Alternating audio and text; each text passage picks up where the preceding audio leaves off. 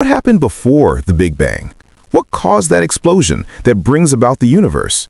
Science says the universe began 13.8 billion years ago. Time, space, and matter all came into existence in a single cosmic flash. But then, the real question begins. Before that, is it means there's no nothing? Some scientists say time didn't even exist, so the question makes no sense. Others believe in quantum origins, parallel worlds, or cycles of endless creation. But here's what no one can answer with certainty. Where did the laws of physics come from? Why is the universe highly organized?